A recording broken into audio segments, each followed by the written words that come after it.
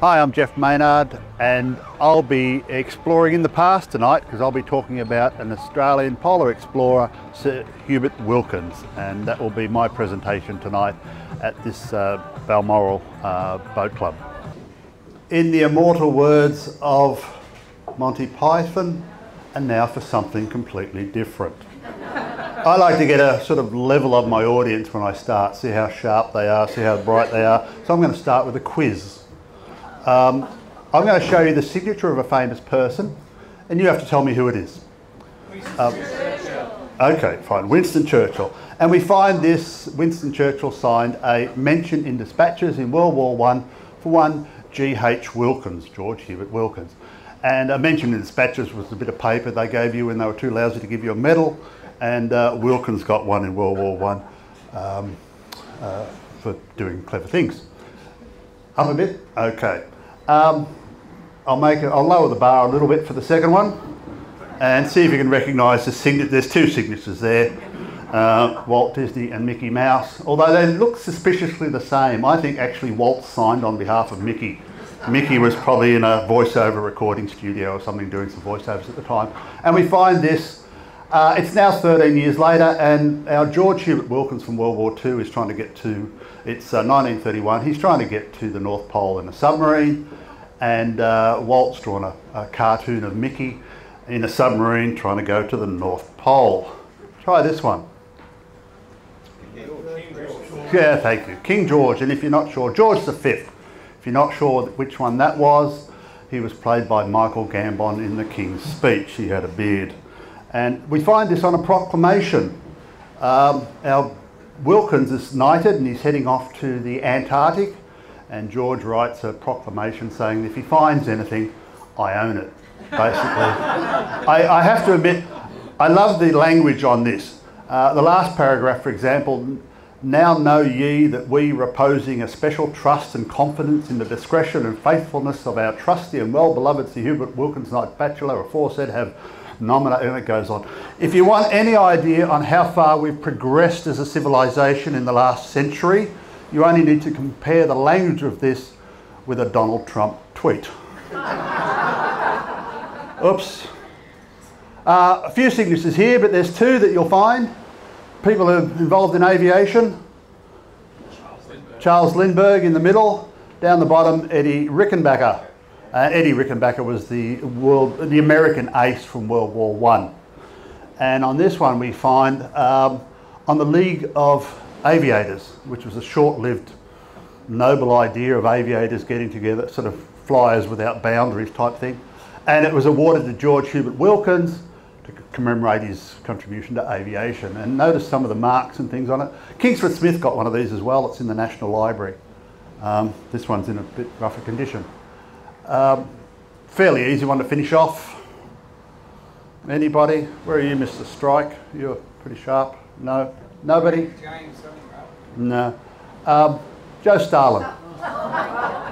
No mention of Wilkins, but those of you who have read the Lowell Thomas book on Wilkins, at the end of it, Suzanne writes a little bit and talks about how when Wilkins was in Moscow in 1938 having Joe Stalin pin medals on him, Stalin autographed a picture, gave it to Wilkins to give to Wilkins' wife, and she writes in there that she used it as a bookmark. It was surrounded in red linen, and again note the condition of it. Now when you go to your grave and the kids drag all the crap out from under the bed and there's stuff signed by people from Joe Stalin to Walt Disney to Winston Churchill, it's safe to say you've had a fairly interesting and varied life. And that's the person I'm going to talk about tonight, Sir Hubert Wilkins. He was born in South Australia in 1888, about 100 miles north, I think. And at this homestead, which has since been restored, and is Dick Smith, who's a member obviously of the Explorers Club, put a lot of work in, or contributed to the restoration of his home. Early in his life, he got interested in cinematography, and that sort of became his ticket to the world, if you like.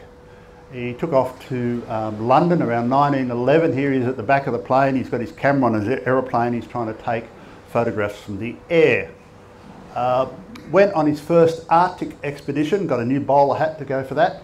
In 1913, went up to the Arctic and became, the ship sank, didn't really work too well, but he became quite an accomplished, he fell in love with the ice basically, and became quite an accomplished, he was up there for 3 years surviving on the ice.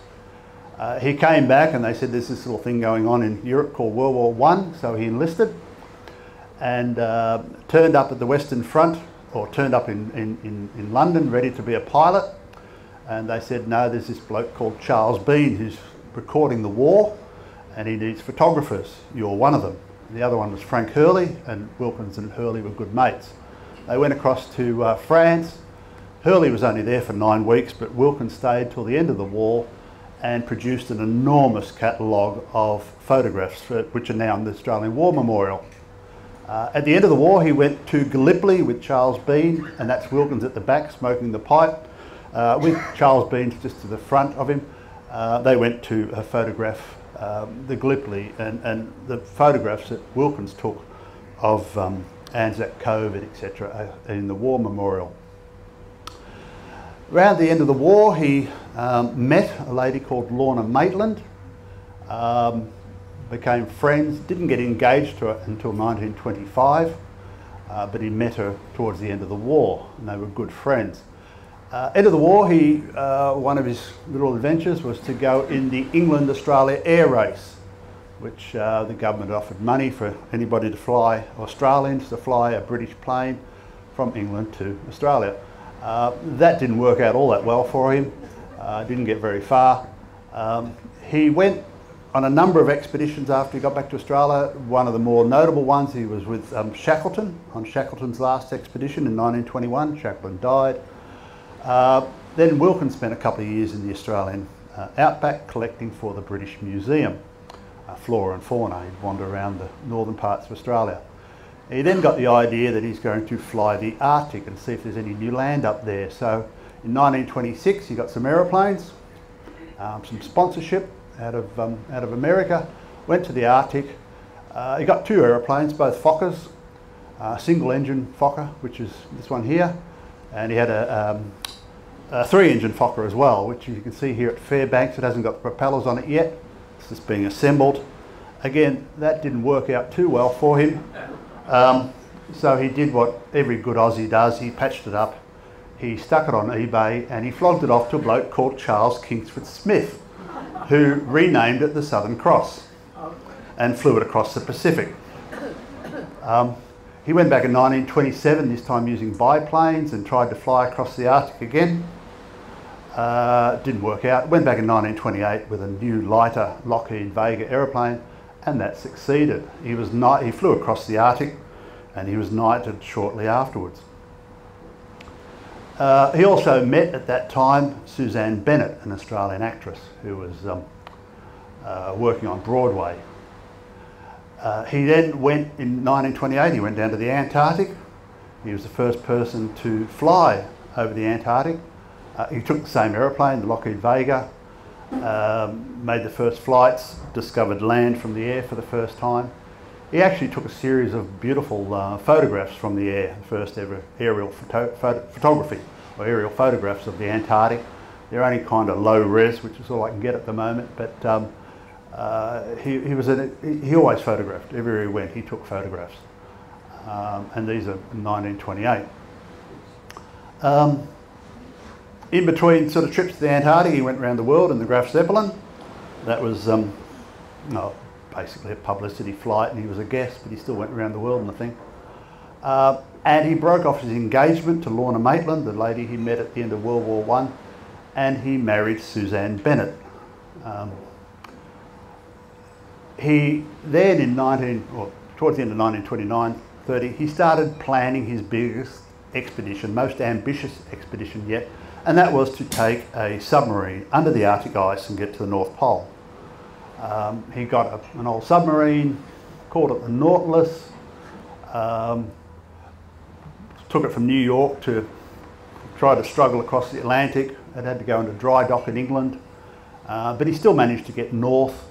And many of you will have seen Simon Nash's documentary, The Last Voyage of the Nautilus, where it's filmed and you see them actually going under the ice, and he films out the porthole.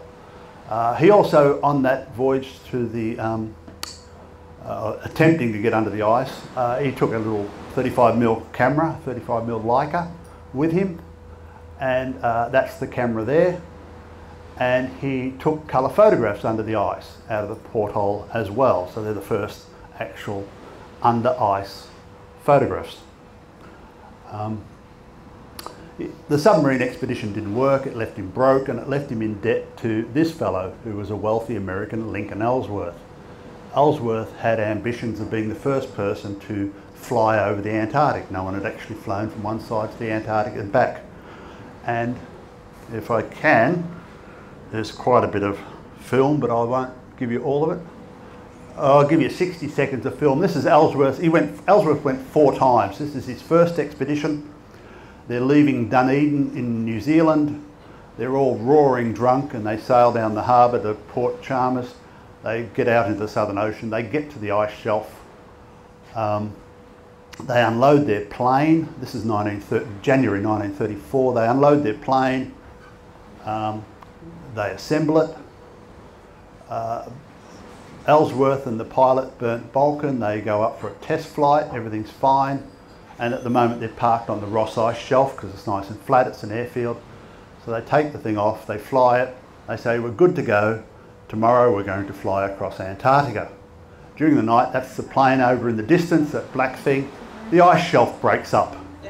And so the men go across the sort of heaving flows of ice and sort of think we better see what's wrong with the plane. So they walk across there and try and get to the plane. The ship was called the Wyatt Earp because Lincoln Ellsworth's hero was Wyatt Earp.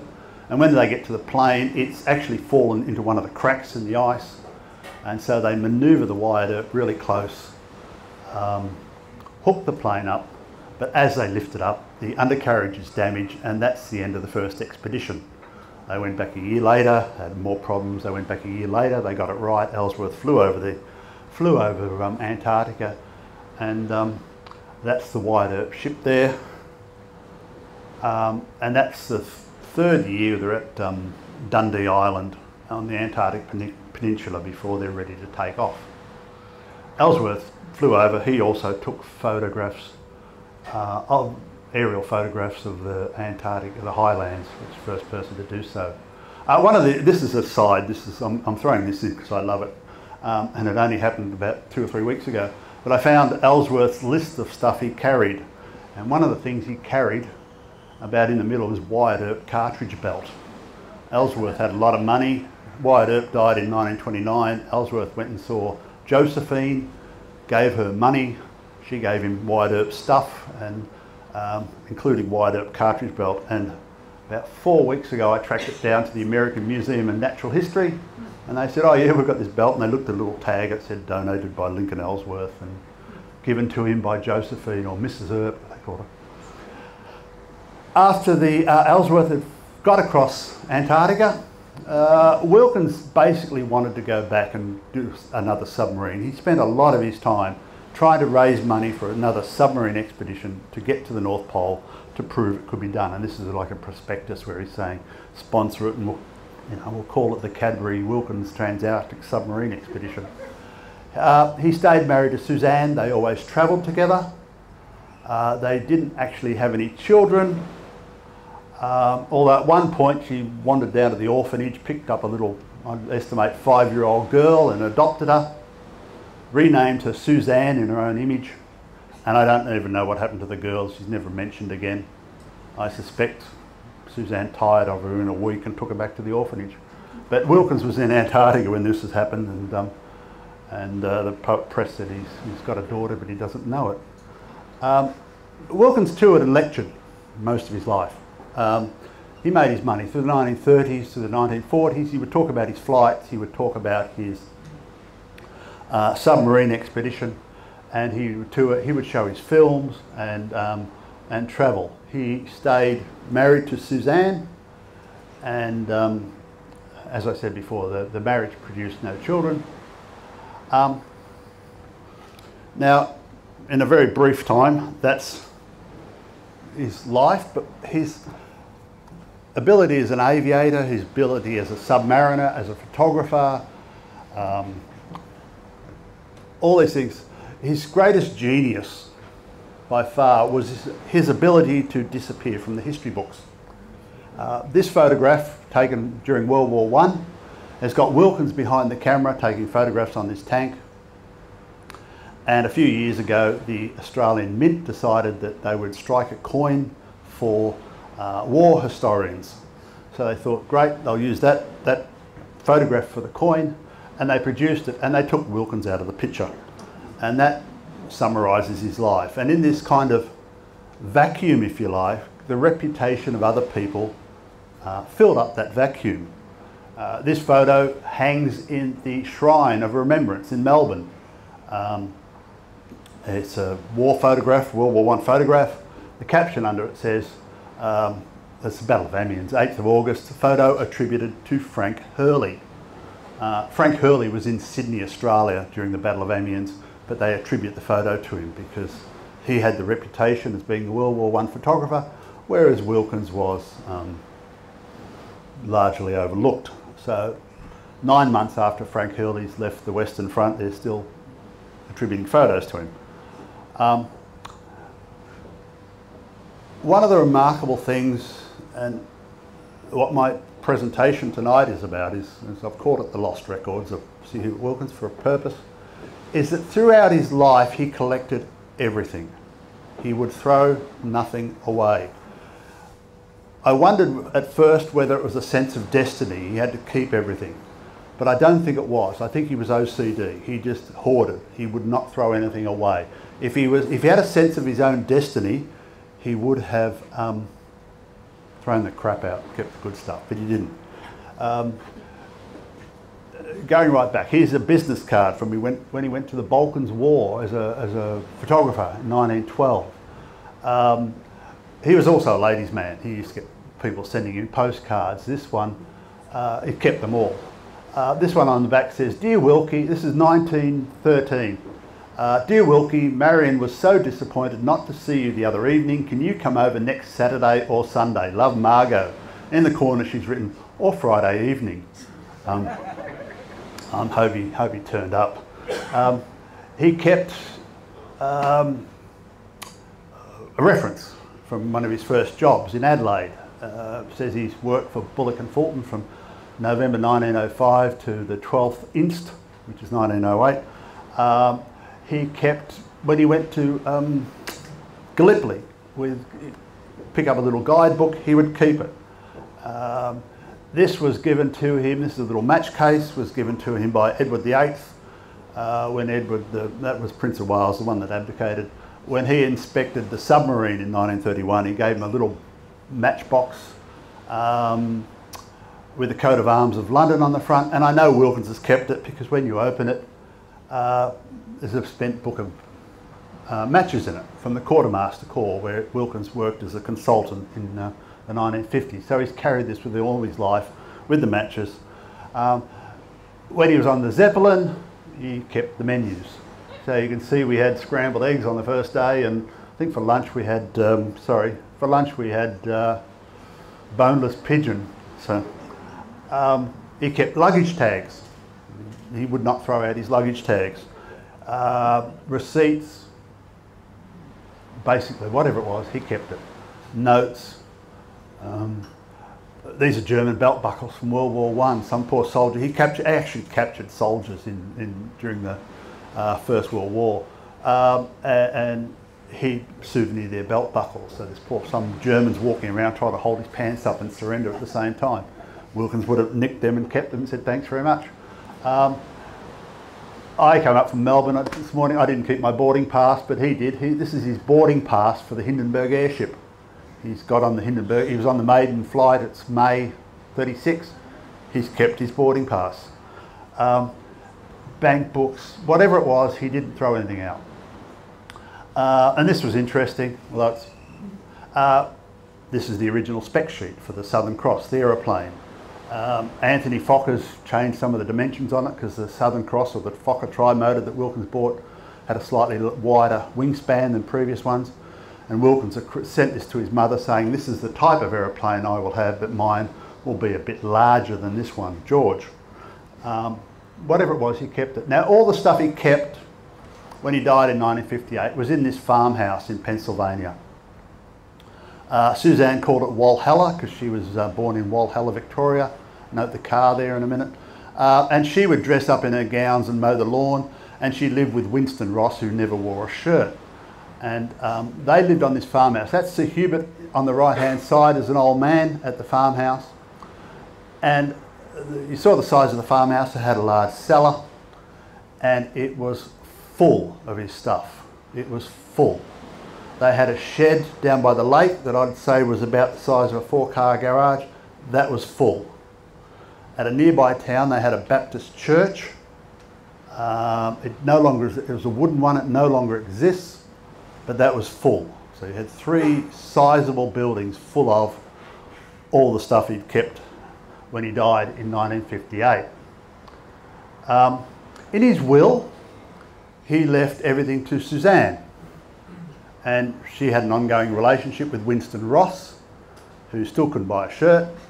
But what Suzanne did when he died was to go through all his stuff and burn anything that had any mention of other women. Any letters to other women, any mention of Lorna Maitland, the woman that Wilkins knew for 7 years, got engaged to, and then knew for another 3 years before married, just destroyed it. How much she destroyed, we don't know, but it was a lot. I estimate from the gaps it was a lot. When Suzanne died in the early 70s, she left everything to Winston Ross. Winston Ross didn't know what to do with it. On the back of this actual photo of the two of them, about 5 years after she's died, Winston Ross has scrawled, probably when he's had too many red wines, starting a line down, he scrawled across there, "What a wasted life it seems in 1979. 25 years later," I don't know what 25 years later means. "Does it matter? Does anything? I'm deluged with duty. Should I bother? All rooms uphill and down dale are filled," and then he starts going up the side. "Does prosperity care? Junk sells at all yards, and we have historical junk." Winston Ross basically inherited 3 buildings full of historical junk of this Australian polar explorer and didn't know what to do with it. He started selling it basically. He thought, what I'll do is I've got to get some money. He had no income. He was an actor. Wilkins had this lovely 1939 Chevrolet Woody. There's Wilkins with it. It's one of those cars that it just looks naked without a surfboard on top. Dick Smith from here went across in 1982. Winston Ross sold him the Chevy. Dick brought it back to Australia, had it restored. It's in Canberra. That's Lincoln Ellsworth in a posed photo before he's setting off to cross Antarctica. He had 3 of these sleds on the Wide Earth. Winston Ross sold one of them to Dick Smith, and Dick Smith brought it back to Australia, and we took photos of it, and I blew this photo up, and we looked at all the bindings, and that's one of the sleds off the Wide Earth, and Dick Smith's got one here. Winston Ross gave another sled to the Explorers Club in New York on condition that they waive his fees for the rest of his natural life. So he gave them a sled. He didn't pay fees for the Explorers Club. God, I wish I had a sled. He didn't pay Explorer Club fees for the rest of his life, and they've got one in New York. I don't know what happened to the 3rd one, but there were 3. A big thing about Wilkins, he sponsored all his expeditions by taking postcards and things on the submarines, in his aeroplanes. You'd pay $1, $2. You'd address a letter to you. He would take it somewhere. It would be stamped. The stamp would be cancelled, and then it would be posted to you. And so you say, I've got a postcard or something that's gone to the North Pole. This one's from his submarine expedition. And this is just a brochure when he was selling his submarine expedition. But in this farmhouse in Pennsylvania, and this church and this shed, were literally thousands and thousands of these which collectors wanted. And in 1980, Winston Ross met this man, David Larson. this is David Larson in 2013. David Larson met Winston Ross and said, "You have a gold mine here in these," they call them covers. They're an envelope with a stamp that's been cancelled somewhere. "You have a fortune in these covers." Winston Ross thought, "Beaut, money." So David Larson, a couple of other people, and Winston Ross, on the 50th anniversary of the submarine expedition in 1981, made up these special covers and took them. That's the reverse. It's the stamp festival at Madison Square Garden in 1981, and they started selling these. And Winston Ross is going, "Great, I'm getting money." Dr. Larson, or David Larson, and the other people, and Winston Ross then argued. They argued. Winston Ross was letting them come into the farmhouse and take out boxes of stuff. And there was a box of letters that Suzanne had written before she died. Oh, sorry, Sir Hubert had sent to Suzanne. And Suzanne had kept them. There was about 200 personal letters. Suzanne had written on the top of the box, "The contents of this box are to be destroyed upon my death." Winston Ross didn't do that. These guys, David Larson and the others, went in and they carried out this box of letters thinking, "Beaut." Winston Ross said, "I want them back." They said, "No, we've paid you money, they're ours." They got into a long-running court battle. That went on for quite a while. One of the good things about it is Winston Ross sued these collectors. They stalled him in the state of Pennsylvania and then countersued him from different states to basically tie him up in court and send him broke. This went on for ages, but one of the good things about it is they went through all the collection and they started writing down all the stuff that was there, and so it gives us a clue as to what was there. After Winston Ross just surrendered, he couldn't keep paying his lawyers' fees to fight this fight. He gave it up and said, "Fine, I will sell it to the Ohio State University." He did. In 1985 he signed the contracts, and the Ohio State University had a small library, and a fellow called Peter Anderson started loading interns and students into trucks, driving them up to the farmhouse in Pennsylvania, loading boxes of stuff in the trucks and taking it back to Ohio. This letter is just, this is in 1988, Peter Anderson has just come back from a trip. He writes and thanks Winston and his wife Marley. But the middle paragraph says, "We unloaded the truck on Wednesday, October 19th, and loaded everything but the frame, places, oil, sketches, etc. onto pallets. So the material could be fumigated. There were spiders in several boxes, and it is easier to treat all the material in a non-damaging fumigation process now. This avoids bugs travelling, blah, blah, blah. The clothing is pretty well covered with mildew and seems to be fungus, and that could also have to be treated." And then he goes on and says, "I've got 5 people unloading the boxes and we'll fumigate it and come back later on and get some more." Winston Ross didn't look after the stuff. It's a cold area. I know a couple of people here have been there. It's cold. When the Ohio State University got what Suzanne didn't destroy, it was in a bad state. Now, what happened after that was while Peter Anderson was driving up and down to the farmhouse, I don't know how many hours drive it is from Columbus to Pennsylvania, while he was driving backwards and forwards, he suffered a brain tumour. And he went away to learn to walk again, had to have all the operations, lost his speech and everything. It took him about 18 months to walk again. And when he went back to Ohio to the library and said, "You know, I'm back, I want my job back," they said, "There's no job for you." So he left, and he never went back to Ohio. So because of that, we don't actually know if he cleaned out the farmhouse or the church or the shed. And I tracked him down. He had no contact for 30 years with the Ohio State University. Going the wrong way, sorry. I tracked him down. That's Peter Anderson on the left. I've got my best deer in the headlights look.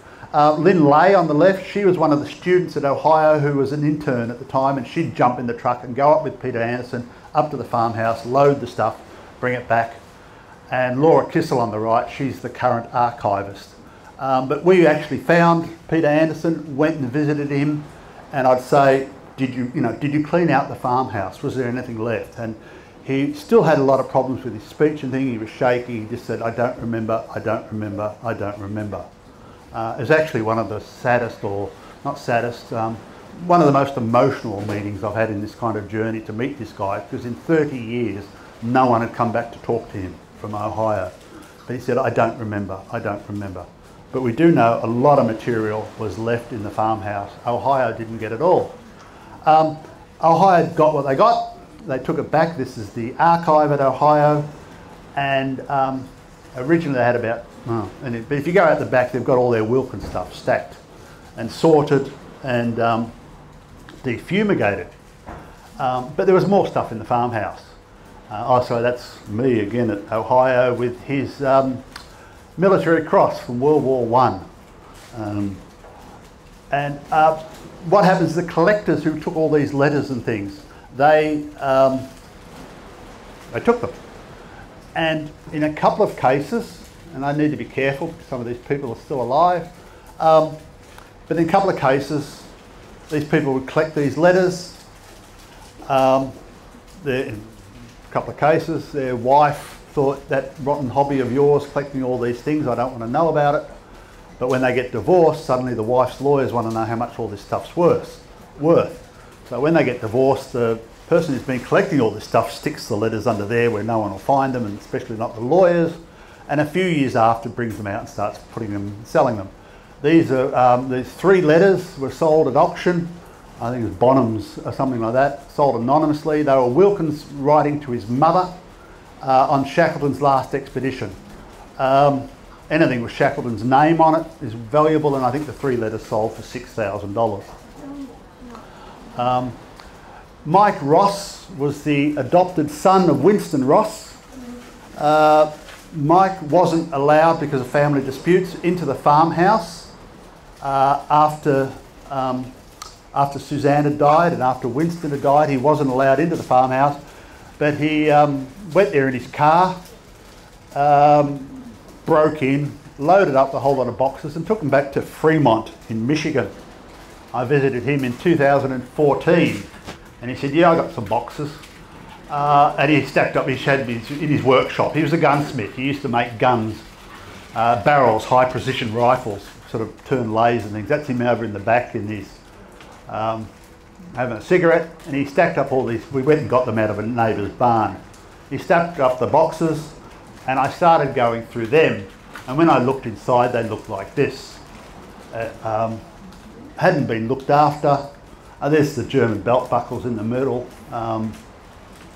There's books, there's photographic plates, there's manuscripts. A lot of manuscripts actually, because Wilkins continually wrote and rewrote his autobiography. And he'd add a chapter, he'd take away a chapter. He kept all the drafts. That's some sort of editing notes from something. Again, you can see the condition. Winston Ross called it, what was it, historical junk or something, and that's how it was treated. One of the beautiful things I did find in the barn, which I have to make comment on, was volume 12 of the official history of World War I. At the end of the war, it's the photographic volume, it's the volume of just photographs. And Charles Bean alerted to Wilkins to this when it was published. It was published in 1922. Wilkins was in Queensland at the time. Wilkins obviously got a copy and thought, beaut. And I thought, oh, beaut, here's Wilkins' copy of the official history. Now, the way the War Memorial works and the records we have in the War Memorial, we don't actually know who took what photo from the Western Front. A couple are attributed to Frank Hurley, a couple are attributed to different people, but most are simply official Australian photographer. So we've never had any sort of record of who took the photos. Anyway, I picked up Wilkins' book and I was flicking through and I noticed something under the right-hand corner of the photograph in pencil. And when I looked, he's initialed the photograph, GHW. And I thought, bugger, you know, OCD, he's gone through and he's initialed the photographs he took from the First World War. And he's initialed 178 photographs. We can now credit to Wilkins that we did not know before.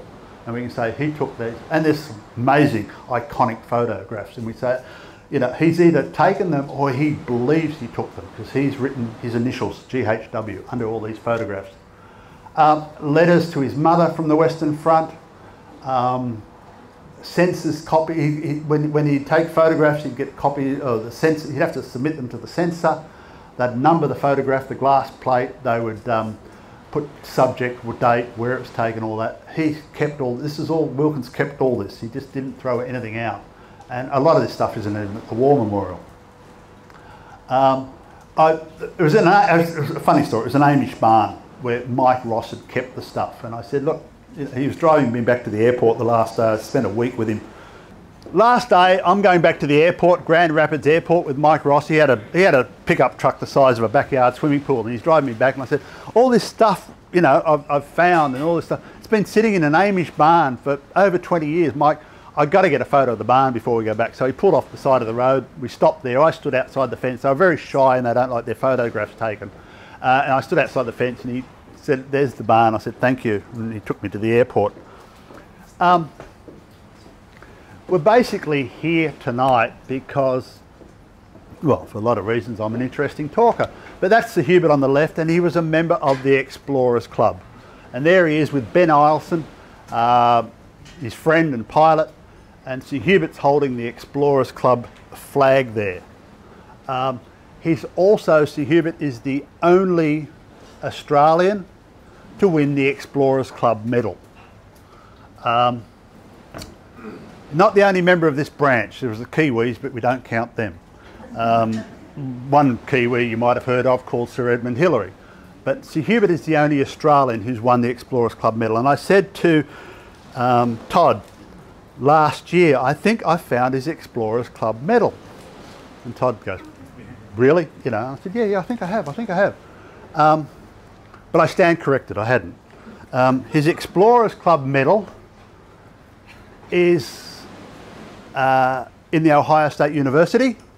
That's the front of it. It's larger, and on the back it's to Sir Hubert Wilkins, member of the Explorers Club, for the first to fly an airplane, it's American, airplane across the Arctic, first to fly in the Antarctic, and first to discover land by air. So he got the Explorers Club medal. And I thought, well, I don't know what it is I've found, because I came across this, which is a bracelet. And it's Explorers Club. It's a silver bracelet. On the back it says Sir Hubert Wilkins, number 27. I don't know what it is. It's not his medal. Now, I don't know what the number 27 means. He wasn't the 27th person to get the Explorers Club medal. He was the 15th. And the only thing, perhaps he might have been the 27th person to be made a life member, because they would give away life memberships as well. But I'm not quite sure. We're good again. Okay. So I'm not quite sure what he got that for. I do know he wore it all his life. Oh no, I'll go back before I flog me books. I would estimate of what was in the farmhouse and the church and the shed, if you took away the crap, which by that I mean old newspaper cuttings and all that, and you just were left with his letters, his photographs, his journals and all the things that were sort of historically significant, if you took away the stuff and you said what's there, about 50% of it has got to Ohio, the other 50%. And of the 50% that has not got to Columbus, Ohio, to the archive there, what percentage of what would have remained was destroyed by Suzanne, I don't know. And what percentage is still held by collectors, and collectors hold boxes and boxes of stuff. What percentage is held by them, I can't say. But I'd estimate that about 50% of his stuff has been preserved properly, and the other half is either been burnt or is still... Wilkins is a work in progress for me. There's still stuff I'm chasing. So I'm still trying to locate, I'm still trying to copy, I'm still trying to say, okay. in particular the 1920s are a bit bleak, but that was when he's running around with a lot of women, so I don't know how much of that stuff Suzanne burnt. A few years ago, a very clever fellow called Simon Nash wrote a very good biography of Sir Hubert called The Last Explorer, and I went, damn, you know, I would have done that. So I thought what I'll do is I'll go into his life and take incidences or episodes from his life and try and flush them out, try and write more about a particular thing. And my first book was Wings of Ice, which told about his flights and things like that. His second book was his time at the Western Front. And the third's just been released, is about his time with Lincoln Ellsworth, flying across Antarctica. Yeah, you wrote them down, good. That was Sir Hubert Wilkins. Now, as I said, he's a remarkable Australian. He's been overlooked by history. Through his wife and then Winston Ross, his material was either destroyed or damaged or sold, and it's still missing. But he is, as I said, the only person to win the Explorers Club medal. And I was actually getting on the plane this morning. I thought, my God, I'm going to Sydney to talk at the Explorers Club. I should have Sir Hubert with me. He'd be here in spirit. He was a spiritualist and a mystic as well. So he's with us tonight. I actually brought his little his Explorers Club medal with his name on the back that he's, oops, there it is, up the right way, with his name on the back that he's carried all his life in his pocket or on his wrist, I'd say. So I'd like to think in some way Sir Hubert is here with us tonight. And if he was here with us tonight in the flesh, he'd be over on the bar leaning and having a beer and going, what a lot of crap. But he's here with us tonight. That's Sir Hubert Wilkins. Not sure how I did on time, Todd, but I'll take some questions if people want. Oh, sorry, one last little quote. One of the letters I found, he was leaving for America. He wrote to his mother and said, look, I have to carry the American flag on these expeditions, but I will always carry the Australian flag as well, because someday Australia will understand. And it's kind of my hope and the hope of other people that I know here tonight who have an interest in Sir Hubert, that we make his story better known. And we, in some way, in some sort of metaphysical way, we can bring him home and let his story be told. There you go. I'll take questions.